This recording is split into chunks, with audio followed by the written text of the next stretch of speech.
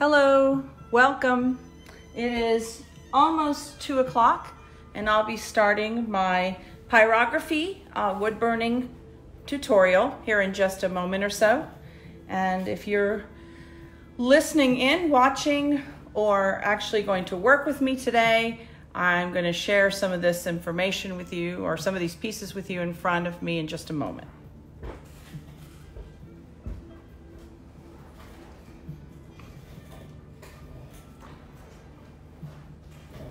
Okay, I guess it's officially 2 o'clock.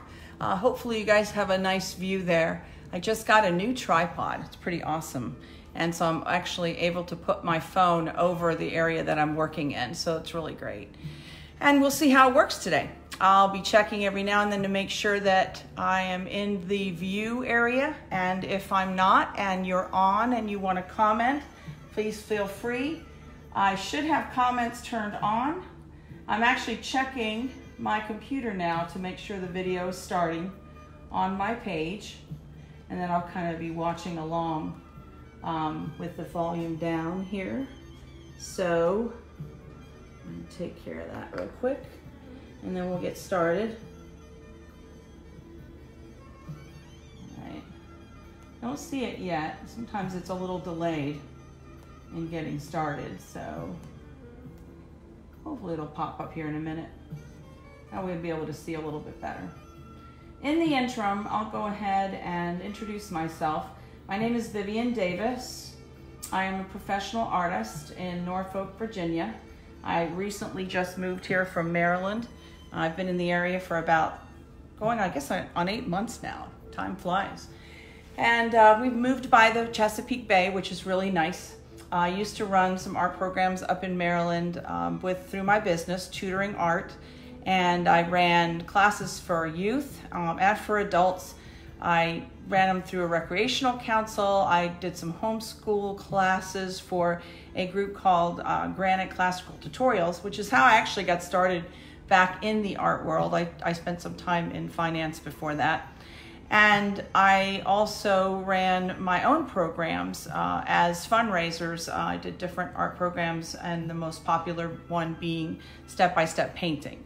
So I'm now in Norfolk. I am a resident artist at the DeArt Center, and I have most of my art pieces there and some of my materials. So I had to move some of my things over once we started our, at home distancing. And so now I do have all my pyrography tools here, as I hadn't brought them to the center, and I thought it might be a good idea to maybe do a demonstration for some of you that have been interested in trying it, or maybe some of you that just got started.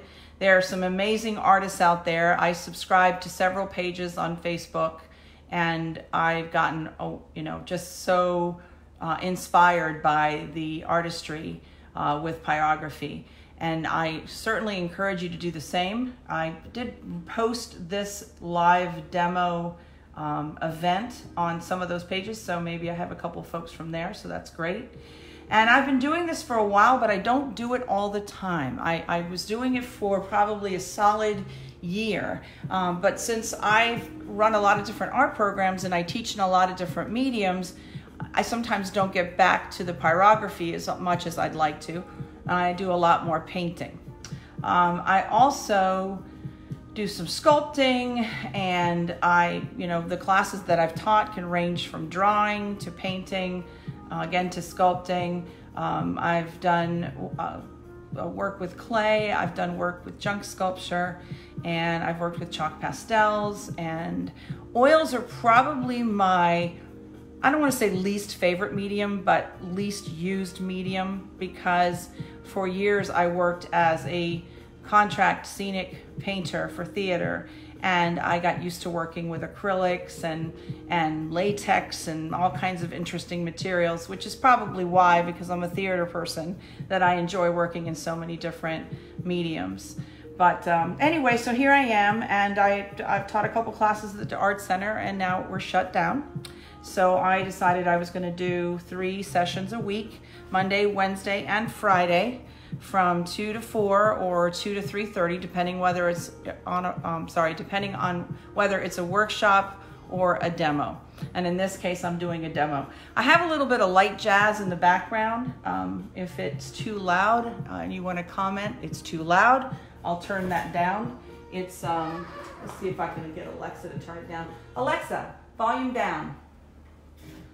Seems a little loud for me. Okay, so back to where I was. All right, so in front of you right now, you can see what I'm going to kind of work on today. I started a series on wood a while back, on these wood rounds of these dogs in sweaters or scarves or anything that I could think of just for fun. Obviously, I have a little pug sitting here. And I'll bring it a little closer to the screen so you can kind of see some of that. There is color in this, so it's pyrography, which means I did put a sketch on here, I did the burning, and then I added some, in this case, oil pastels on here, and then I seal it. And so I have a few of those. I also, specifically, I really love to work on live edge wood. So I have a small piece here. I have a lot of bigger pieces on my website. I'll have this small piece here where I actually did a wood burning, but I decided I wanted to do a little bit of relief carving. So I used a Dremel and some tools, and you'll kind of see how there's some depth in there. And I put him kind of poking out of there. So I do some of that as well. And most of my pieces are on live edge wood. If you go to my Facebook page, Wood Art by Vivian, you'll see more that's available. Some of those pieces I've sold, some of them I still have. I don't show the work as often as I probably should. I had been working on building a bigger grouping of these before I did that. These I've done as commissions, and these dogs, and also I just created some of the more popular dogs because people like those, and so that's what we're going to work on today. But I also want to show you the difference between working on one of these rounds, which I actually purchased from Walnut Hollow. Walnut Hollow? Yes. And I also am going to show you the tools. But these are easy to burn on. They're already nice and sanded and smooth, and you don't have to do any work to them at all. On the back, you can even sign or burn your signature and add your card, and then either you could do a wire hanger, I guess, but they're pretty easy to hang with the sawtooth hangers. And so you have that. So it's a very nice, clean, quick process if you work on these. However, my father-in-law makes live edge furniture, and he gave me these interesting wood pieces, as you see here. And so live edge, all that means is that all this natural, sometimes it still has bark, is left on. Doesn't mean you don't sand it down and you don't make it pretty. This is nice and smooth. I don't have any real rough edges. I mean, these could be a little softer, but they're not bad. But they're basically nice and raw. The other piece that I'm going to work on a little bit today and show you, and I've already done a little bit of a sketch on there already, and a tiny bit of burning just to test the heat on my burners, is you'll see this piece here, which is a piece of cedar, I believe. I have a lot of cedar, and it smells so good. Now, I do suggest that if you're not working in a very open, ventilated area, that you do wear some type of a face mask. I know those are in high demand right now, but if you already have one, or if you have one of the more professional face masks, that you wear that. Some of the woods that you might work on, especially if you're working with live edge wood, can be poisonous to inhale it for long periods of time. So you have to be careful with that. There's actually, if you do a Google search for that, there's a long list of that. I have a list printed here somewhere that tells me, and sadly I don't pay that much attention, but I do typically wear a face mask. I'm not going to be doing a lot of burning today, so I'm not wearing one today, but if I was, you wouldn't know because I'm not on camera. This piece in front is also another live edge wood. You can kind of see it's just cut off of a bigger piece, and so that's what would happen. My father-in-law would be working on a large piece that he would be creating a table, for example, or a bench, and there's a piece that he needed to cut off. So this may have been the end of a piece. As you'll see here, it's kind of flat and smoother where it was kind of cut off. And so you'll have some natural defects in there, like there was a line here, but that doesn't bother me. And so I like to use the wood almost the way it is, and then just have a design or I love doing wild animals. I will fit them to the piece. So that's why my nice little chameleon fit on this piece right here.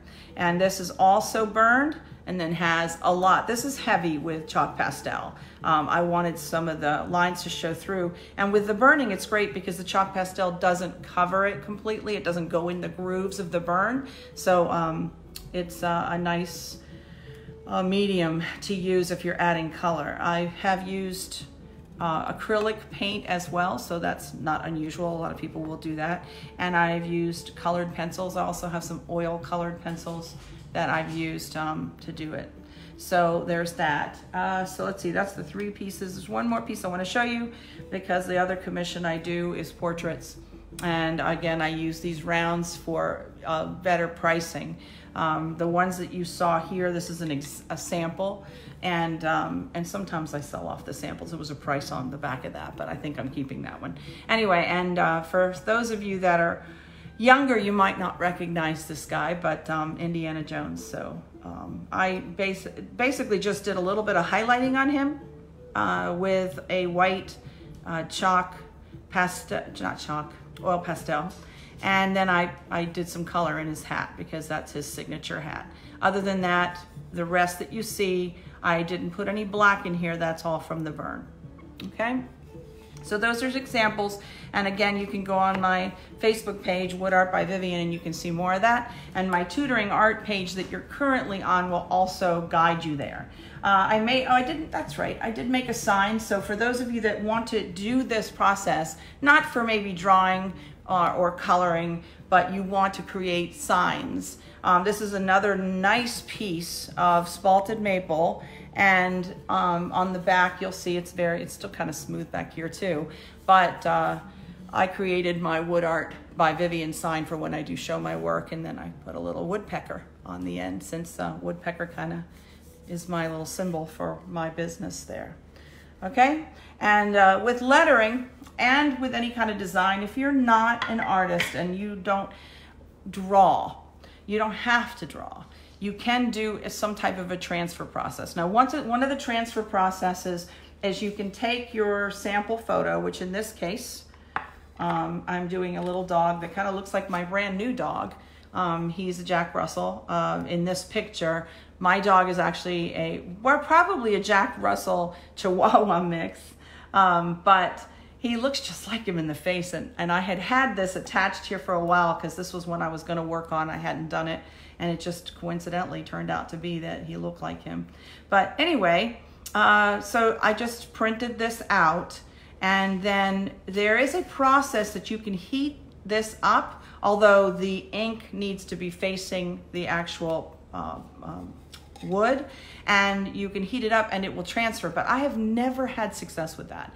So I cannot explain that process. So if you're on here hoping that I could show you that, I'm sorry to say I can't show you that today, because what I typically do if I'm drawing something on my own, like I create my own design, then I will draw it on paper, and then I'll still do a transfer onto the wood.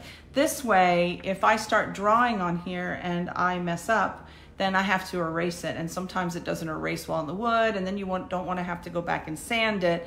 So if you draw it on paper and then you transfer it with transfer paper, then you get a nice, neater lines on the wood. I don't transfer all the details. I use this low Cornell paper. So I'll show you that here real quick.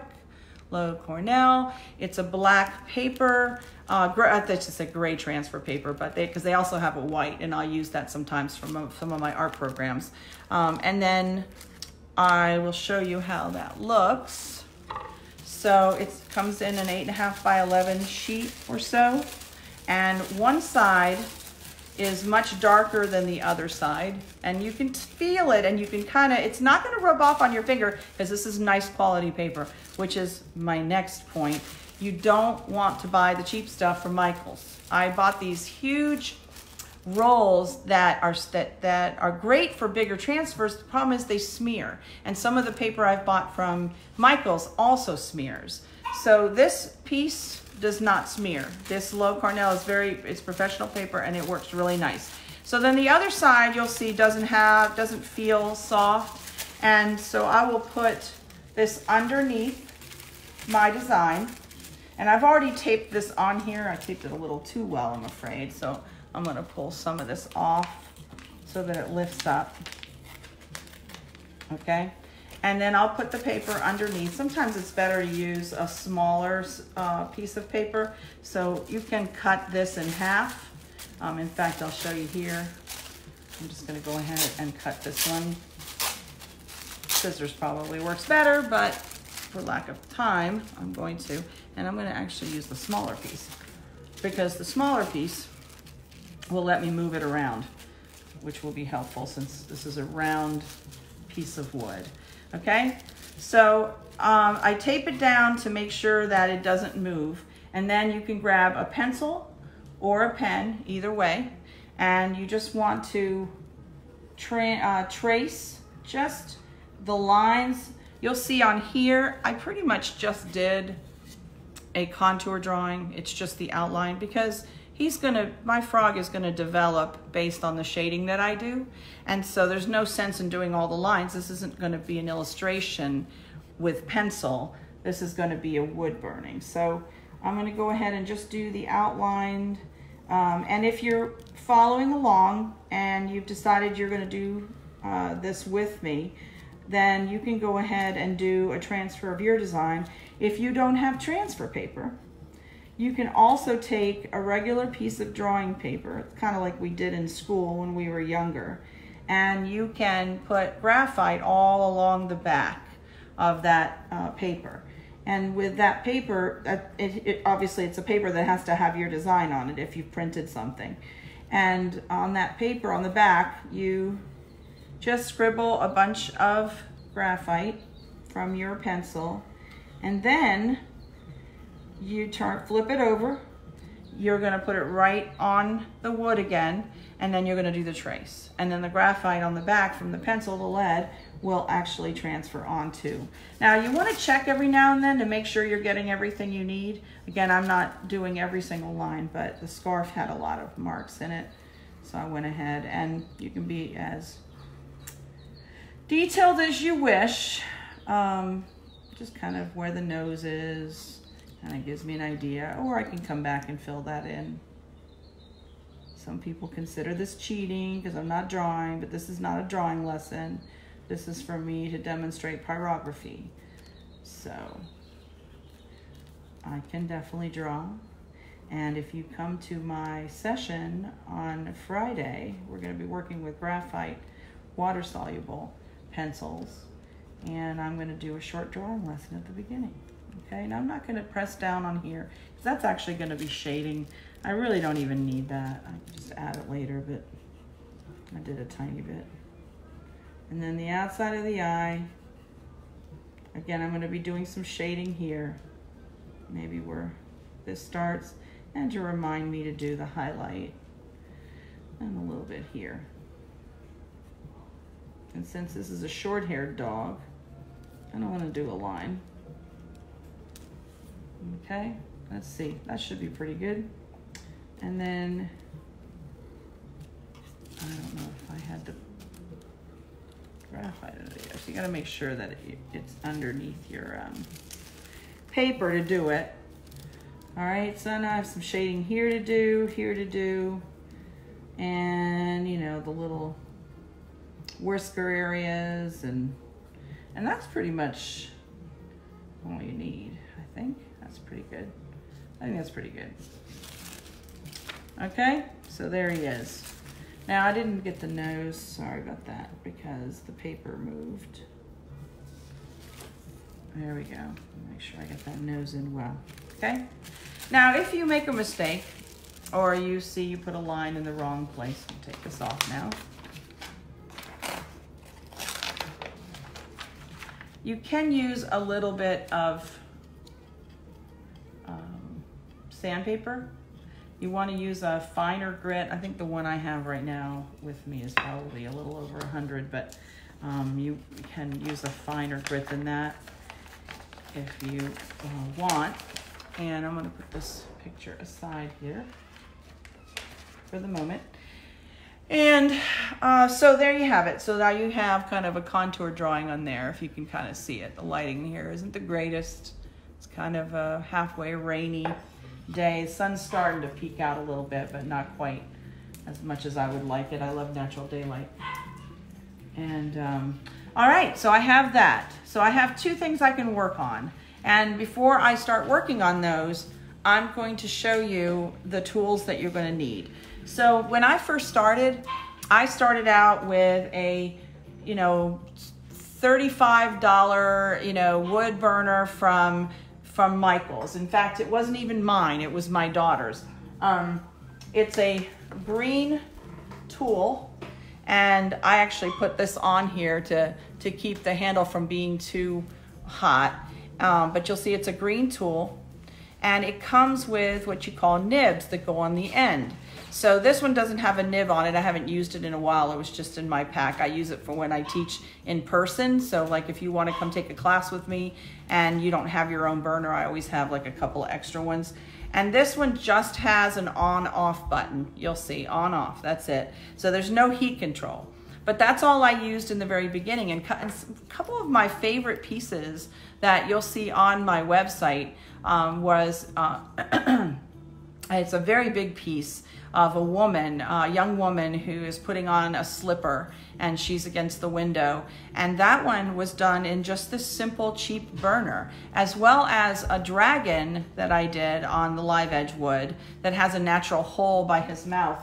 And that dragon was done with this burner. And that one actually has won awards. So it's very useful in the beginning, especially if you want the heat control and for a lot more shading, then you're going to want to buy one of these others. However, this one, which is hot right now, because I'm going to demonstrate with this one too, was the next one that I ended up buying. And this one has a small heat control dial right here that you'll see from yellow to red. Right now I have it on orange, so I'm going to do some shading with this. And so that was the next one I used. And again, this is the little nib, if you can't see that there, and I'm going to show you all my nibs here in just a moment. That's what comes with it. It's usually, I don't know how many come with it, I can't remember, but it's probably a handful of them, so that you can have something to have a point, to have a shader. But this point, this nib here, is probably the most used of all the ones. So I created a little box in here where I always have some sandpaper, and I usually have an eraser and a pencil. I'll take my pencil out, and also all these little nibs. You can buy extra nibs too, like if you want to do certain shapes like these. This one has like a crescent moon. I'm not exactly sure why I would use that, and I haven't used it, but you can. And then this one's the most popular one that I use, which is what's on the other one right now. And that has a point, as you can kind of see that, a point. And then it also has sides, which you can use for shading on the side there. So that's the one I use the most. And let's see if there's another one I can show you that. Actually, now I can't find them, of course. Here's one that has a point. So if you just want like a really thin line to follow a thin line around, this is one you can use too. So it comes with a bunch of those. And the reason I have a little, what do you call that, pliers? Is that pliers? Is because when you're changing nibs, especially with these type of burners, when you're working, you don't want to have to keep turning your burner off. Although it's probably good practice to do that, what I do instead is I turn the heat down, and then I use this to remove the existing nib, and then I take the other nib, put it on this, and I roll it or twist it right back onto that burner again. And that saves me from having to turn it on and off and wait, because the other downfall to this type of a burner is that it doesn't heat up immediately. So you have to wait. And so that's a handy thing to have, okay? Oh, I do have a pencil in here. I knew I had one. Okay, so that's my little kit, which is primarily for the other this burner here, but the one I just showed you, but I use it for, you know, I have other things in there that I, you know, could use with my other burner, okay? So now I'm gonna show you my professional burner real quick. And we've already established that to do all this, you've gotta have a design. You can do a transfer, you can do a sketch. The burner that I have, which you can see here in the screen, and it gets warm. It's real warm when I touch it. It's not hot, but it's warm. That's how I know it's on the red lights and everything. I have 2 pens on here. And this one is the one I use the most to do lines. You can see it has a little bit of a point. It's not as sharp as the nib on the other burner, but I can go wider, I can go thinner depending on which direction I go, and that is one of my favorite pens. And then the other pen that I tend to use the most, which right now is not on, is this one, which you'll see on the end, sorry about that, I have paper in my hand, has a little bit of a round end to it. It's just a piece of wire basically, and that lets you do some shading by using the side, and if I needed to do a quick line, I could use the very end of it, the very tip of it, to do a line. So I love this piece too. This burner allows you to use 2 pens at once. They're not both heated up at the same time. This one's the one I have on, and the way I know is there is a button here that tells me the burner's on, so 0 and 1, it's on. And then over here on the other side, there's a burner that says A and B. So this side is A, this side is B, and right now the red light is on the A side. And that's how you know that it's on. So when I want to switch, all I have to do is switch over to B. And within you know, less than a minute, probably even less than a minute, even a half a minute, it will turn on, it will be hot. And it works a lot quicker than working with, again, this burner, which I'm gonna demonstrate initially, okay? So that's the burners. These burners have a variety of pens that you can use. I only own 3 because it's the only ones I like using. I will maybe experiment sometime down the road. This is also a shader. It looks like a little cup on the end, and this is really good for shading bigger areas because it would take you a long time if you did it with the other one. And so this is good for big shading areas. And so I'm not going to do any of that today, so I just kind of set it off to the side. And then you just kind of switch them out. This one with this cord with the red is a lot faster than this one, so this will heat up a lot faster. I feel like I get better heat out of it too for some reason, but I haven't bought another red one, so I still have a black cord on the other one, and that's fine. If I need to change the tip, then all I have to do is pull the pen out of there, and I could switch the tip, and I could just work on one side. I wouldn't even have to switch to the other side if I preferred. So either way is fine, okay? So the pointed tip that I told you is called a ball tip. And a friend of mine who inspired me to do the wood burning to begin with had provided some information and taught a class for me for one of my programs a while back. And this is one of the things, I think she gave me this. I may have printed it out, but I'm fairly certain. Nancy Horn. She's a very talented artist, and she's the one who inspired me. She does a lot of scenic work and portraits, and just very, very talented woman, but I believe she's retired from this now. So the tips that I have are the ball tip. And if you can see, if I bring it a little closer, some of the lines that you can do, you can get really tiny, tiny dots. You can get really, really thin lines. That's really nice. There's the looped tip, which I don't have. That's probably the next one I would get, because it actually lets you create even thinner lines. So I like that. I have the other one, the spear shader. That's the one that I showed you that I'm not currently using, that looks like a spoon. And then this is also, there's a curved shader, and I've never used that one, so I can't testify to how well that one works. But that's another choice. And this, I printed off of I forget her name, but maybe it's Laura, lsirish.com. She's a really, really good pyrographer. Oh my goodness, some of her work is just stunning. So that's a good person to follow if you're not following anyone right now. She does some gorgeous work. So I pulled all this information off her website, and it explains the different pen tips, and it tells you what they do. And then some of this work actually off to the side, I believe, is her work too. So anyway, that's my printout. So if you were in person, I would give you a copy of this. So let me put that aside. Okay. So other than that, the reason I keep sandpaper handy is just in case I make a mistake. It is possible to sand off a little bit of it. If you burn too deep, that's not going to work really well.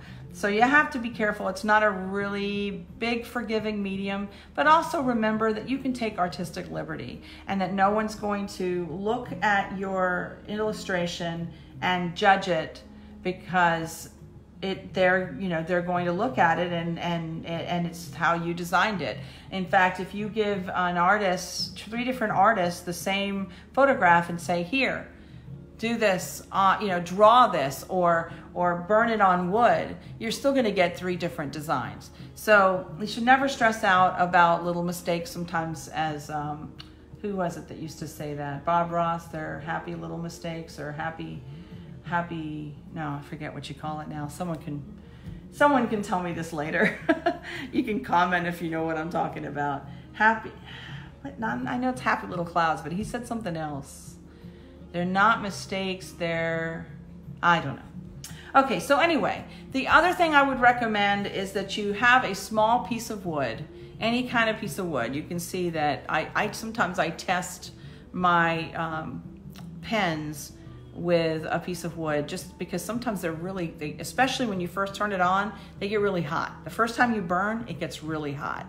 And so you'll potentially burn a hole deeper than you would like when you first hit that wood if you're not gentle. But if you do your first strike on another piece of wood, especially when you're learning, then you're guaranteed not to burn your design. Okay? So I had used this to demonstrate, I don't know if you can see that real well, but kind of an eye. I was doing the eye of an animal and then I never finished it. So I just decided I was going to use this.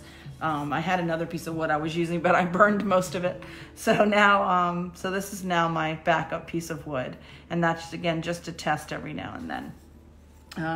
So again, even if you have been doing this a long time, it's very easy for that first strike to be way too hot. I'll take a sip of water and then I'll keep going here. Okay. So the first thing I'm going to do is I'm going to start with the dog. I usually have a really good photo reference up on my computer screen, but I don't have it today because I said I started this a while back and honestly completely forgot to find my photo.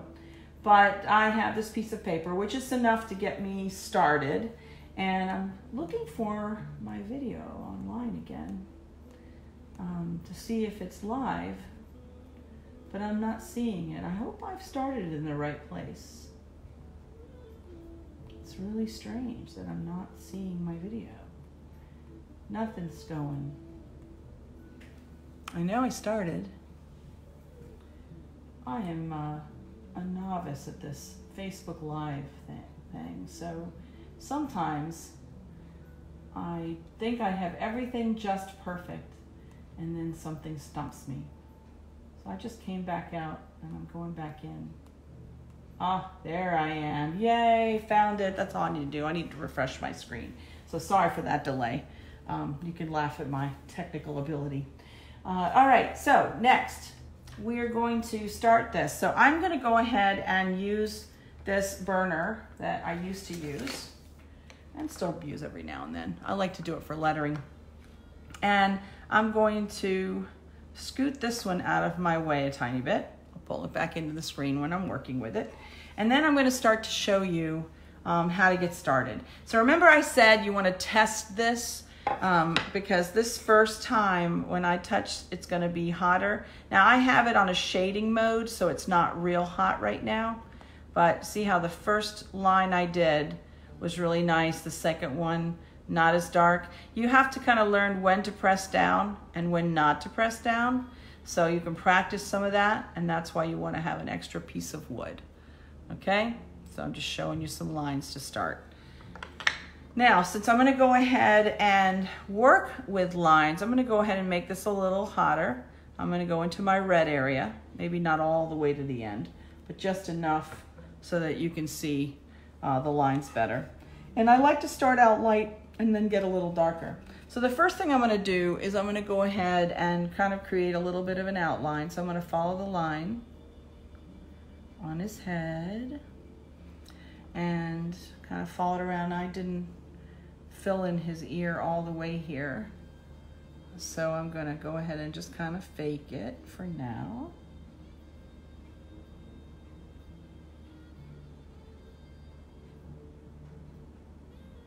And I'm not working straight down with this angle, nib. I actually work from the side a little bit. So when I come in here, because I'm going to end up shading in here anyway, I'm going to kind of just rub it in just a tiny bit. It's going to be dark in that ear. So I don't have to do a line in that case. Since I'm going to have a shadow, this whole area here is going to be dark. So I will just darken this. And you'll see now I'm just kind of rubbing very quickly. If you hold your burner in place for too long, it will burn dark.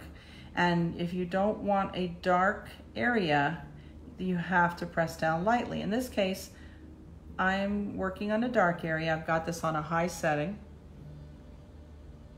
And I'm just gonna still move it around fairly quickly so I don't create one of the dreaded black dots, okay? Because I know that part's gonna be dark. And then I'm gonna come out here. And he's a short-haired dog. You don't wanna make those lines just perfect. So, and the nice thing is that once you finish this, if there's any pencil showing, you can take an eraser and erase some of that. Okay? So that's the end of his ear. And then I gotta create this little curved area here that I didn't have in the picture when I first started. And again, I'm just gonna fill a little dark underneath there for shadow. Okay? He has a brown ear, so I'm going to get darker with this ear at some point, but right now I'm just kind of starting on the outline. And I'm going to come in here, and again, this is going to be more of a shadow, so rather than a line, I'm going to move in here, kind of move it back and forth. And here. Maybe a little too hot for that area, so I think I'm going to avoid that for now. And then I'm going to fill out this line here. And watch your fingers when you're working. And you don't want to hold your burner on too long. Okay, I'm going to push this back. I'm going to move this over and kind of work down here. If you can see, it'll just, it's a little easier for me rather than holding it. So right now, since I have this burner on a very hot setting, I'm going to work in only dark areas and a little, like I said, a little bit of the outline. So I'll come down here, and he's got a lot of white fur in here, so I don't want to do just a line. I'm just going to do a little bit of, tiny lines. I just kind of filled in there. And then I'm going to go down the neck, which is also white, and I'm going to go lightly, give him a little bit of a hairy edge. Okay? And then with that scarf, that's going to be nice and solid, so I can give it a nice solid line for now. So if you don't draw and you just want to practice, you know, with an existing photograph, do the transfer and just do the outlines, you know, you can certainly create this more like an illustration, maybe even a simple illustration, just by following the lines that you transfer on. I know people who also burn and create signs. I've done that before. I said I create my own sign here. I've done a couple bigger signs. And lettering is the same difference. You would just print out the lettering that you need. Or if it's a logo, print out the logo, the size that you need it. You'll do a transfer. In that case, you're going to want to do a more distinctive transfer, so you can get the logo just the way it's supposed to be. Now I'm shading in here dark because, again, there's a dark shadow in my picture, and I'm going by this paper picture for now, just to give you an introduction to this tool, and then I will work with the other one. And you'll see now I am following along, and I never go straight. Now you could, but my fear, it doesn't drag as easily as you'd like. So if you turn it and you go straight down, you're more likely to burn deeper. And I don't burn real lightly. I do burn a little deeper than some, but I don't like to have those little dark marks that happen when you first set it down. So you want to have a very light touch. You can always go back and make things darker. You can always go back and make things deeper, but it's harder to get rid of it once you've done it, okay? So I'm coming in here and I'm just working on some of the lines in his scarf. You guys can see. And I'll get a little closer. You can see how I'm doing this. Gone to the side. Okay, and then I'm going to come up here, and there's a little bit of a shadow where the scarf hits his neck.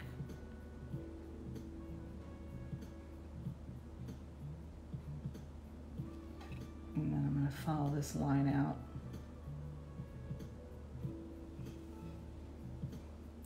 We're going to go about 90 minutes, so we're only going to go to about 3:30. That's not enough time to complete an entire illustration or drawing or painting, as you want to call it.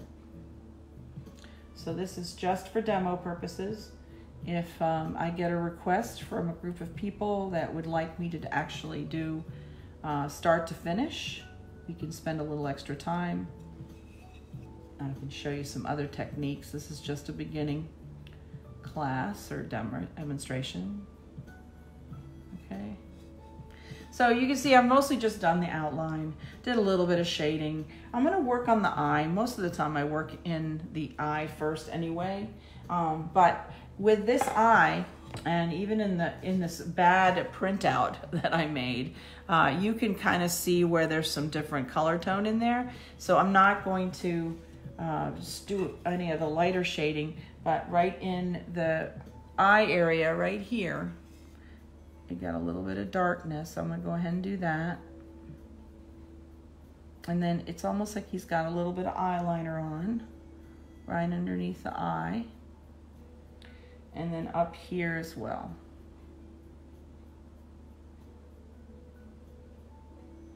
Okay, so he has some eyeliner.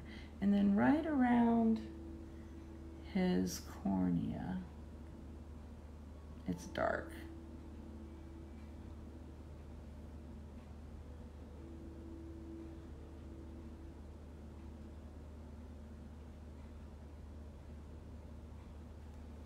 And then I will finish that up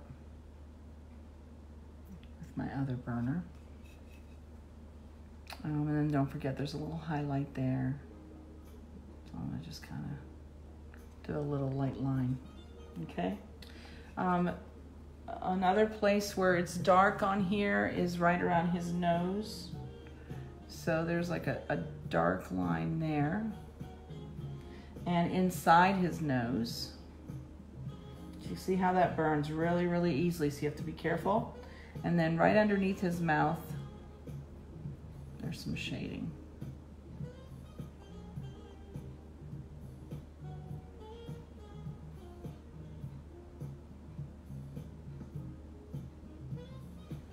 Okay, and it goes a little darker, but not as dark as this, so I'm gonna wait. And I'll set a lighter setting. Actually, that nose part goes a little deeper. Okay. And again, he's a white dog, but I'll give him a tiny bit of an edge here. So notice that I'm going very lightly. See the difference in that particular line here versus how I got dark in there. And that's just, again, with the touch of your burner being a little bit light-handed. So this is one of these things where you can watch me, but you've got to try it yourself in order to really feel the difference. And when you first start doing it, you know, it's gonna be hard to manage potentially, so do something simple. That's what my recommendation is. And then you can come back and get a little more complicated every time you work with it some more. Now, some people are naturals. Once you get the feel for how hard you need to press down, it won't be too hard. Okay. And finish this ear off here. I'm gonna get the outline done on him, and then we're gonna work with the other burner. And then I'm gonna show you a little bit of my frog too. So a little bit of an outline. His eye is over here and it's very dark. And he almost looks like he has a little eyelash here. But I'm not gonna fill it in completely yet.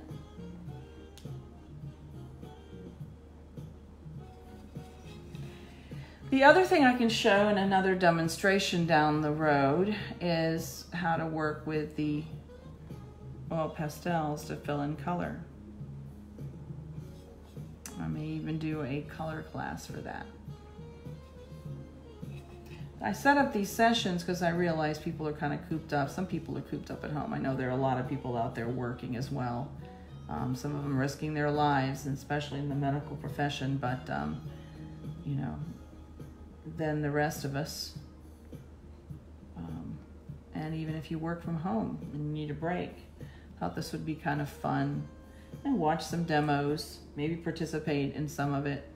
I do my step-by-step painting sessions on Facebook Live. I've done 2 so far, and I'm going to be doing another one next week, probably on Wednesday. On Friday, I'm doing a drawing class using water-soluble graphite. So we'll start out, and if you don't have those pencils, you can just use standard pencils. Just follow along.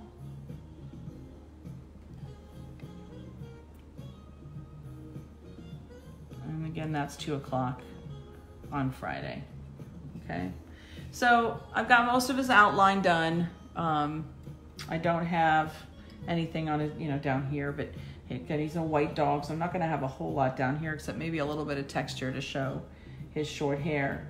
And then this scarf has a lot of lines in it, so I will need to adjust my burner to get the different shades because I'm not using color necessarily, or I can put a light line and come back with my oil pastels and actually put some color in there, which I'm probably more inclined to do anyway. So the only thing that I would be doing in here is just kind of creating some of those lines, creating the shadow like here where the little knot hits the scarf. You guys see that? I'll put a little bit of a shadow. Okay. And then maybe underneath, I'll go a little heavier. Notice now my line got a little wider.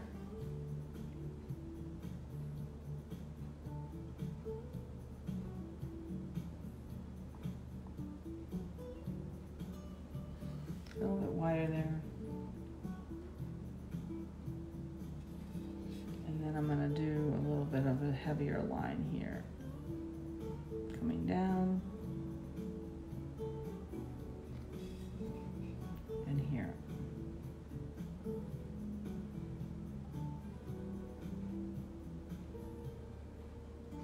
All right. Oh, it looks like I missed a line here. I wondered where that came from. So that kind of goes up here and then kind of wiggles in.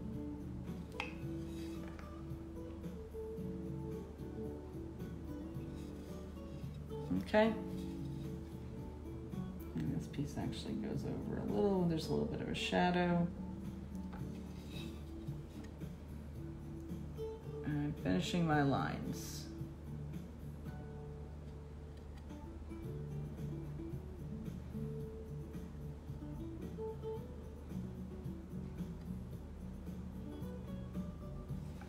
All right, now I have an outline of a dog. But you can tell it's a dog, right? Now I gotta work on the shading. Okay, so I'm going to I showed you a little bit of shading with this. I'm gonna work with the other burner now, so you can kind of see how that works. Put a little bit of shading here, a little bit of shading here, and I'm working on the side, again at the side of this tip. I forgot underneath the neck.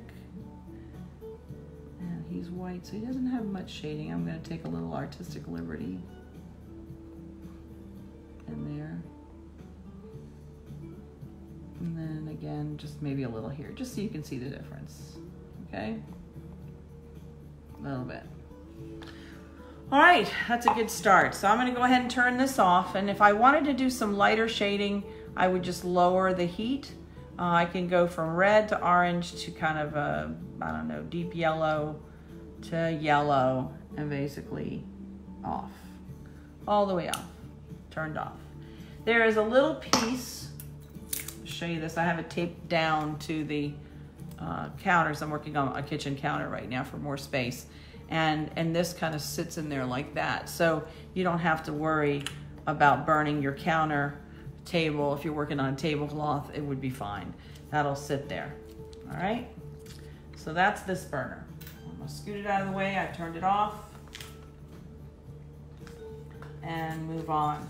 And I have about 40 minutes to show you a little bit of shading with the other burner. My tape out here. All right, so I'm gonna scoot these things aside real quick. And I'm gonna scoot him over a little, and I'm going to pull out the frog to work on. Everybody see the frog? Now that one I have a nice photograph up for this picture, for this frog.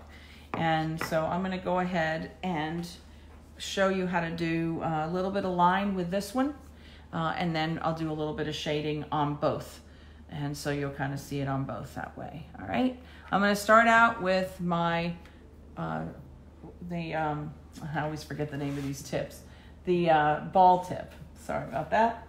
I'm gonna take a sip of water, and then we'll go ahead and get started. All right, I wanna test my pen because you're gonna see how hot it is when I first start. See how that burned? I don't know if you could see the smoke rising from that. See the smoke? It's actually kind of wild. Let me do it one more time. All right, so you don't want, if you don't want to burn deep, you have to touch lightly to start, okay?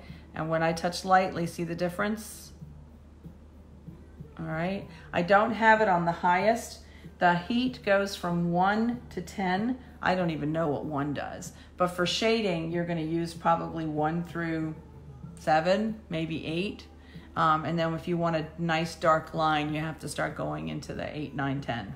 Okay, so I tested out, and then I set that down, and then I'm going to come over to this, and I'm going to do the same thing. Now, I love this now that I'm used to it. When I first started using this, after using the other burner, it was very strange. And I'm not gonna lie, I didn't even like it at first. And I thought, oh my gosh, what have I done? I spent this money because this is a much more expensive burner, but I was determined to get used to it, and I did some practicing and I got better. So I wouldn't run out and buy the expensive burner if you've never done this before. I would buy the less expensive. I would get used to how it feels to work lightly, to burn darker, to do the shading. Get used to all that first, even though this is gonna feel different, but it will get you that basic practice you need. And then you grab one of these and use this a little bit, practice a little bit, and then you're gonna love this, okay? So I'm gonna come up here, and I've already done a little bit of outline. I'm gonna come in here and do a little tiny bit of outline. I'm not going to see how much smoother this goes. Now, this is a different wood, but this is not any smoother than this other wood. They pretty much feel about the same. I sanded this down. In fact, this might even be a little rougher, but this just flows really well. Now, you have to adjust with live edge wood. Like for example, this wood here on the side is gonna be much more gentle than this darker wood in the center. So when I burn on the side, I have to be very careful. So I'm gonna actually use the tip of my pen and go very slowly around there. And when I come back in here, I don't have to be as careful. Okay, now I want to fill in dark, even though this isn't a shader specifically. I'm not shading a huge space. There is a highlight in here that I'm going to leave in here and kind of go lighter. And then all along out here, I can go ahead and get darker. But this one feels more like a drawing pen or a drawing pencil. All right.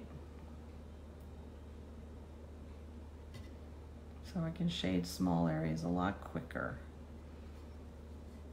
Let's see, we're gonna go into his mouth. And once in a while, you're gonna see some burning. You gotta start out light. And he's got a little bit of shading in here.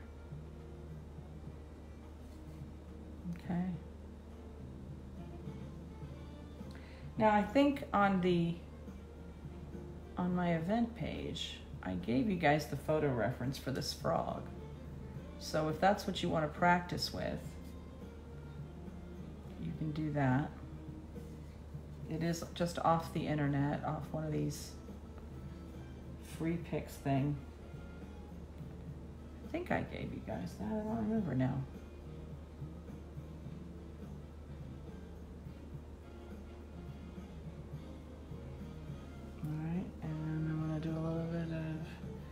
Shading here, and so you can kind of shade with this. Now the way I can shade is like you would do with a pencil, and so instead of using my scoop shader or my other wire tip shader, I am just kind of doing some lines like I'd with a pencil.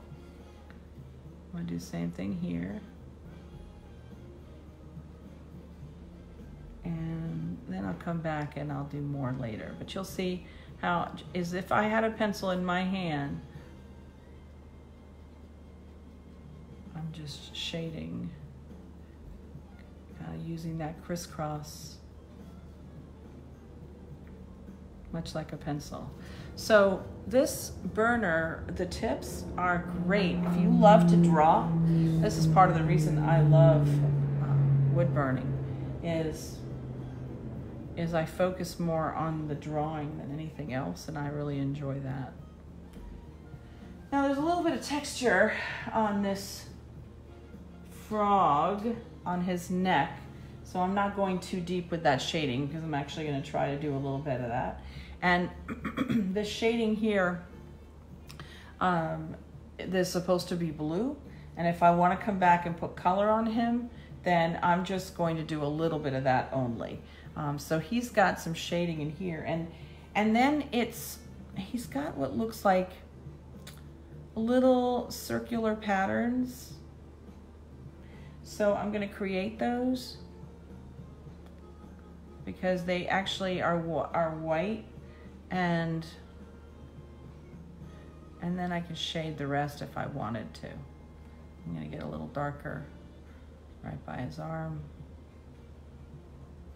Okay, and then the crease. And then here, the edge of his arm. His little frog arm. Okay. It's also much darker in here. You guys see that okay? Yeah, and then there's little dots. Little tiny white dots. So I'm gonna work around that. And then there is a line here that we didn't put in, which is much darker. So now I'm going to press down a little bit more, just in that crease.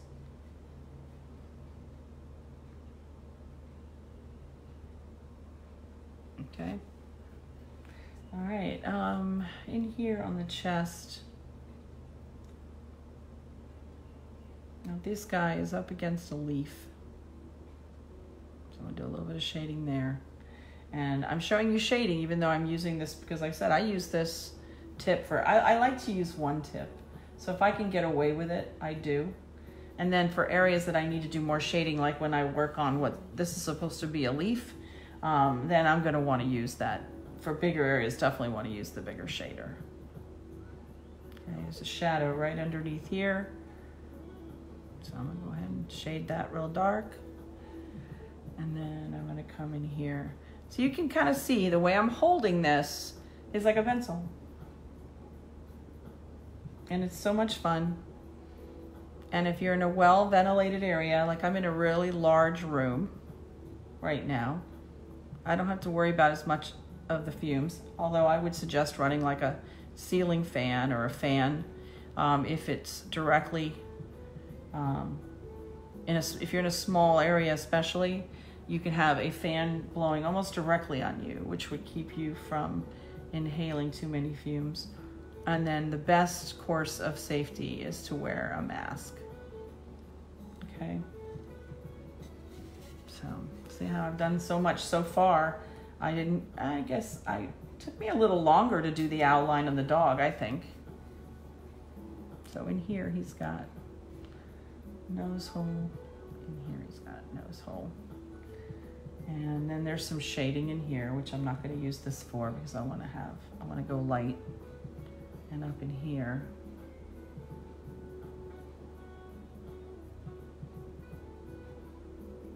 it's actually darker on the top of the eye. And he's got real dark areas around the eyes, very black.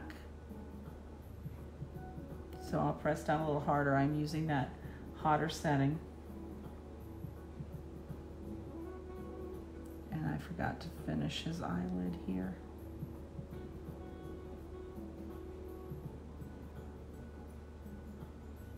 So that's real dark. So you see I've got some shading here. This will also be, but I'm going to use my shader and show you that here in just a moment. And I'm just going to go around and do a little bit of the edge here. And there's also a very dark shadow between him and this leaf. More so on the leaf. I'll do a little bit. Give him a little bit of texture there. And then go darker in here. Very dark. Right on the edge, very dark. So I'm not holding it down for very long. I don't want a deep groove I'm moving constantly, but I go back and forth in the same area. Okay, I'm gonna do the leaf line here. And again, remember, gentle. If you're working on live edge wood, be aware of what your wood is like. I'm gonna go ahead and do this cross line of another leaf. I just wanted something subtle on this piece of wood. Okay.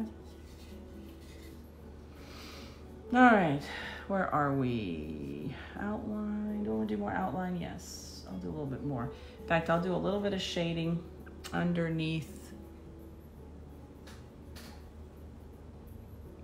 his hand. So rather than just doing what looks like an outline, I'm actually gonna do a little dark shade right here.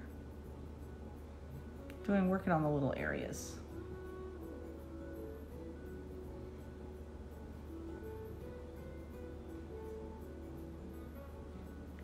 And again here, thinner and then wider below.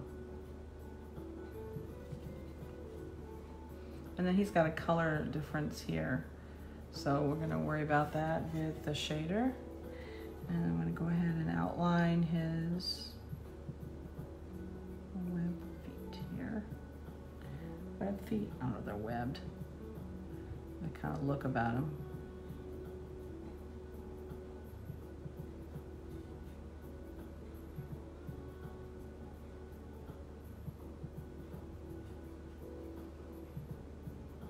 I have several of these pieces, so I'm using this one just for demonstration.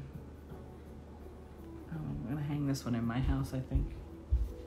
He's got some little creases there in his hand.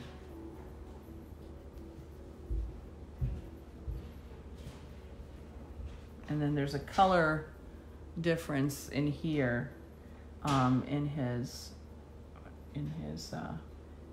hand. I'm going a little dark. I shouldn't go too dark there. And I'll bring it up to, it looks like his elbow. And there's a little white area too. Okay, so nice and light. And a little line there. And this is his leg. It's hiding behind the leaf. And it actually has a color difference down here. It's shadow here.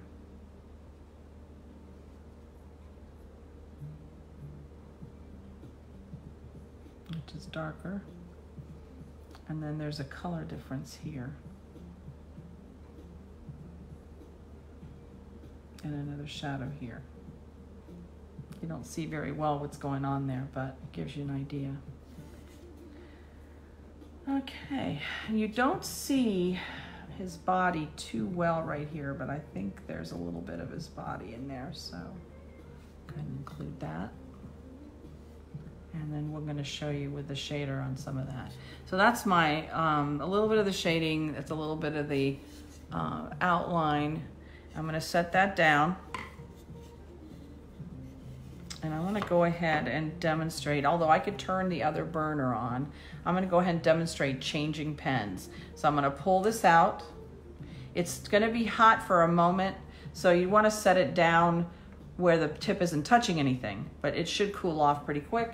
And then I'm going to grab this other one that's plugged in. If it's not on, I might take that off.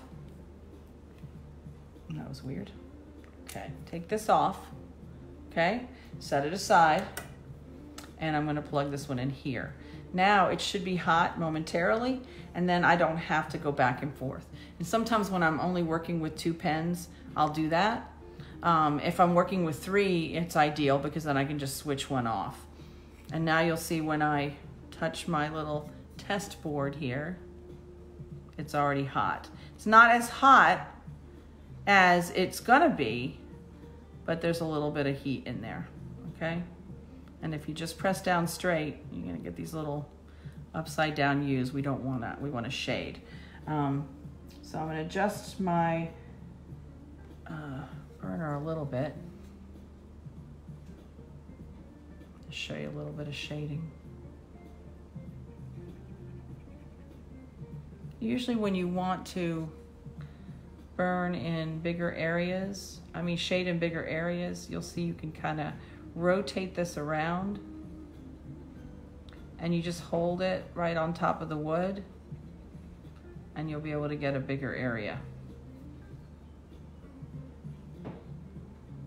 Sometimes these things get gunked up though. So I probably need to sand this one down a little bit because the heat won't transfer very well if you have a lot of residue on there. But you'll see how quickly I did that shading right there. So now we're gonna come over here. And for the bigger areas on his chest, that's what I'm gonna use to shade. And I'm gonna turn my heat down a little bit, maybe to a 7.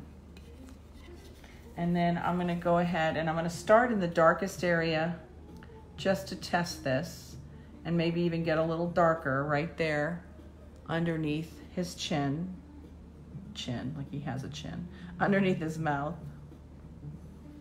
And then there's a shadow that runs down here. So I'm gonna kind of gently bring some of the color down. You'll see how much lighter that is. And it gives me more room to work with this bigger shader. And interestingly enough, this wood gives me a little natural texture, which is what this frog has in his, underneath his neck. And so it works great. I may not have to go in and actually create my own texture. It gives me a nice texture.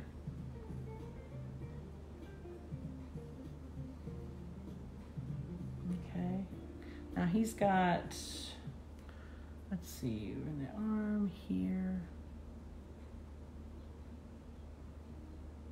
It's a little darker. And then remember how I showed you that little U? If you have a tool that will give you that, in this case, because he's got, it looks like little, almost like little scales, I'm gonna use the side of this burner. And I don't know, maybe, or I could kind of go like this.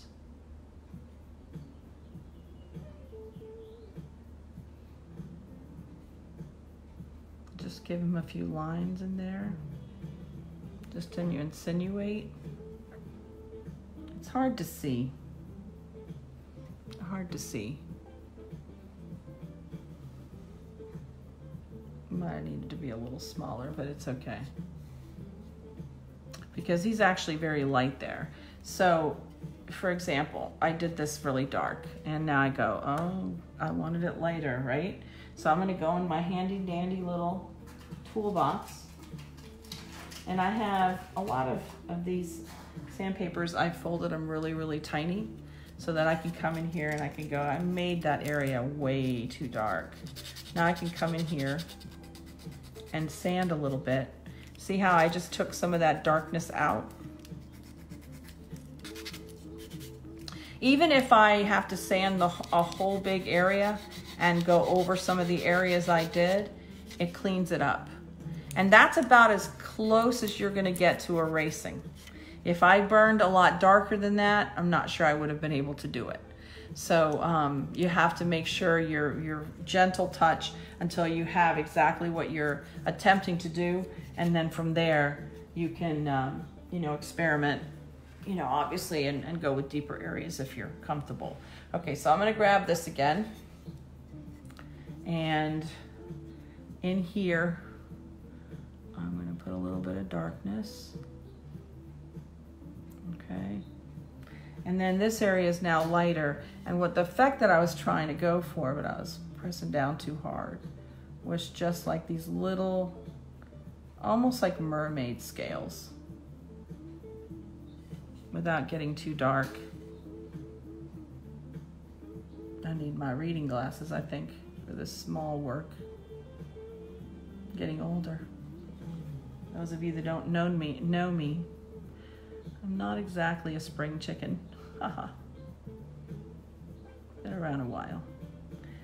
Had a very interesting life so far. This by far is my favorite part. I love being an artist, and I love showing other people how to be creative like that, and so this brings me lots of joy.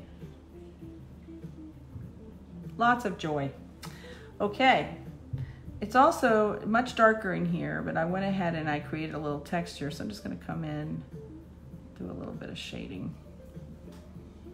And then in here, where I started to do it on his chest, he's got a little line that comes out from under the arm here. And another one that goes here. And notice that I'm using the shader, but I'm using the very tip to do some lines. You can go back and forth without having to constantly switch your pen.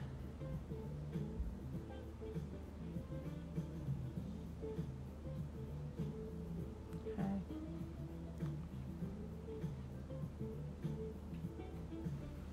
All right, how does he look so far? Pretty good? I think he's pretty good. All right, so he is a blue tone here, and I may end up putting some blue, so I'm not gonna go, I may put a little bit of texture is all I'm gonna do. Because I love using color, so sometimes I do these as just straight wood burnings, but then other times I just love adding a little bit of brightness to my illustration. All right, let's see. We're gonna go up top a little bit.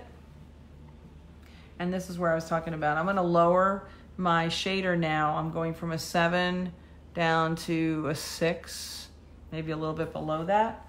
I'm gonna test it to make sure that it's not too hot for what I wanna do. And you'll see it's much lighter now. I almost have to press down hard to get any color at all, right?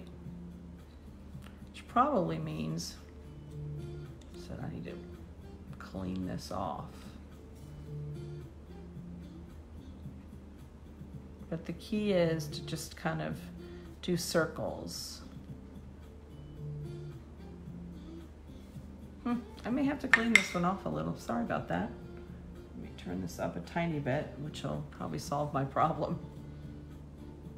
Or I could switch my shader, but I don't really feel like it. All right, that's light enough. Because all I want is a little shadow right here on top of his head.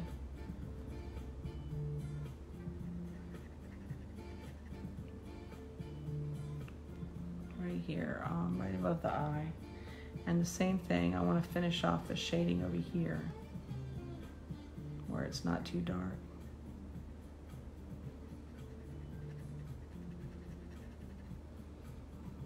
Okay, and here between his eye and the nose, a little bit of shading. With pyrography, I'm going to give you a few tips to send you off here in just a few minutes. You can't expose your art to too much light, because the lighter that you do your illustration, the more likely it is to fade. So you want to keep it out of light. Now, I suspect that with most people and their art, they don't have it in bright sunshine. But in this case, you really, really need to be careful. So when you do this, especially if you do it for a client, give them that warning. Say, hey, you know what? Sometimes I actually have a piece of paper somewhere that I have attached to the packaging or the back of the commission to explain to people that they just don't want to put it in the light. Now, I burn pretty dark, so it would take a while before it would fade, but I don't want it to fade at all if I can avoid it. Put some shade here. Okay, see how that's a little bit lighter than what I was working with. This is the dark, and I'm going over it a little bit, but that's my lighter shading. And then I can go through and I can give him those little areas that make him look more 3D.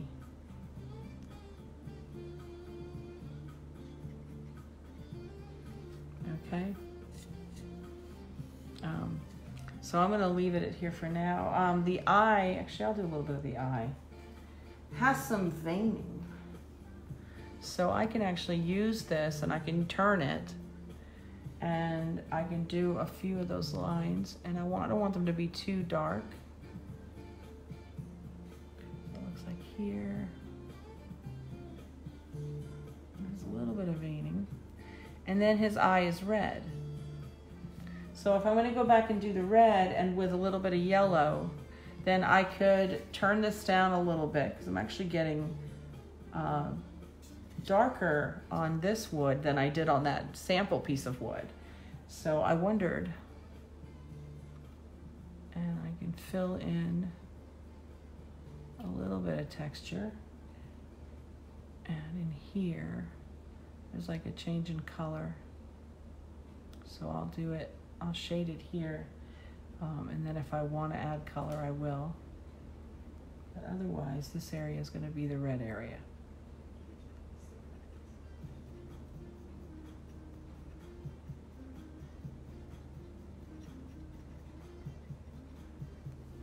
Okay, that's one on. And this is also a highlight, but it was not quite white. It was just lighter than the outside. So I'm gonna come back, I'll go over this again, and I'll make this part even darker, and that will stand out a lot more. Okay, for his eye. Okay, so that's the start of that. Oh, I don't know if I was out of the viewfinder there. Oh, Alexa just talking to me. She thinks I was talking to her. Okay, so that's a good start. So I'm gonna go ahead and I'm gonna read you off a few tips here in just a moment. I didn't do much shading on the dog, so let me grab him a little bit so I can just kind of show you the difference in some of the texture, because this is a round versus my live edge. Now I'm on, let's see, I'm between 5 and 6. So if I want to do some lighter shading in here, I'm just going to turn this. This one works more like that piece of wood that I was practicing on.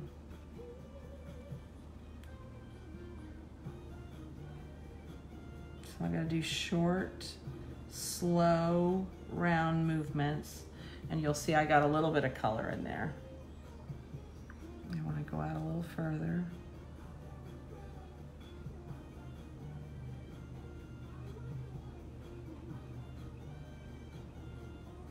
Okay. Same thing in here. I mean, it's darker, but it's not as dark as the black, so I'm just going to go lightly, rotate this thing around, clean this tip before I go back to this. And I'll finish this guy up within the next week or so, so I'll post it on my page if you guys want to come back and look and see how it turned out. Sometimes it's nice to see how things begin and then come back and see the end result.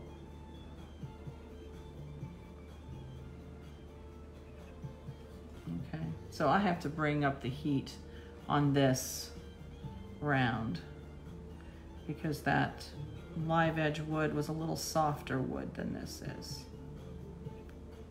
Okay, but you'll see I did the 3 little areas that I added a little bit more shading to.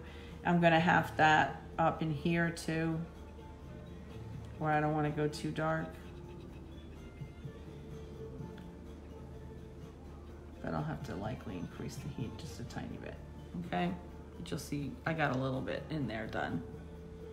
Okay, so that's 2 examples on the wood round and the live edge wood.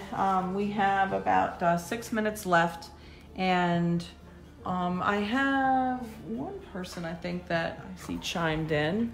Oh yeah, you have a hard time doing eyes. Yes, I think part of it is because you really have to pay attention to the different colors in the eye. You know, dogs typically have dark eyes, unless you have a husky, maybe you have a light blue eye, but they they may have brown eyes, and then you have to create the tone between the brown or a light gray area and the black area. So you really have to work on the contrast. So I'll start out really light, and then I'll get darker in the areas that I need to get darker. Okay. In this case, his eye's brown. This is actually going to be a darker area. But I want to use my true photo reference to do it. Right now I'm just using this copy, and it doesn't give me the true colors. But you're going to see that this edge would be much darker, this would be a little bit lighter, and this even lighter than that. And because you're working in dark tone, I mean, in brown tones, rather than, you're not working with black even, you're working with brown tones.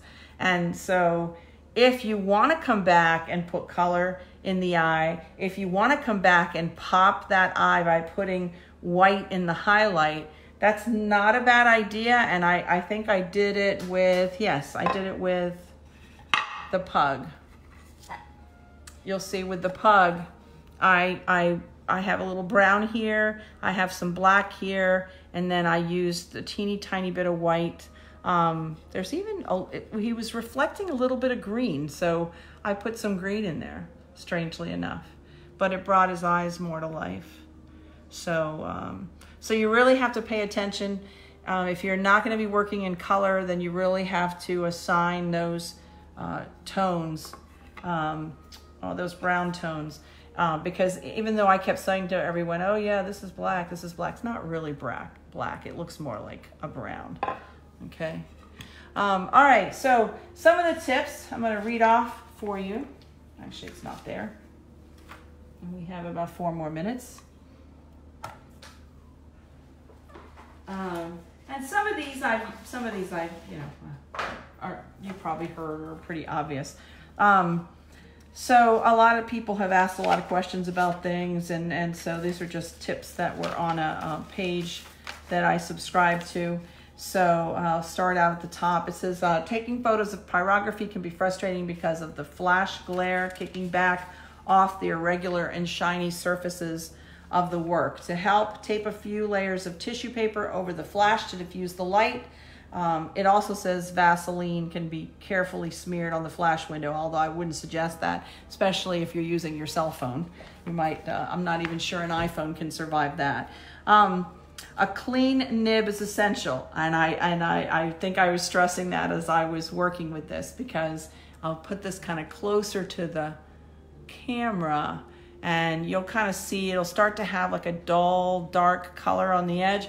That just means it's got some residue, so I need to clean that one. I haven't done this in a little while, so I didn't do that before I started today. It says skews and cutting pens should also be kept sharp. A buildup of carbon and muck will hinder good heat transfer and smooth travel of your nib across the surface, and I showed you that. Photocopies and laser prints can be used to transfer images to your wood. To burn, print the image. This is how what I was describing that I have never been able to do before. It says print the image, place face down on the wood, and gently iron the back.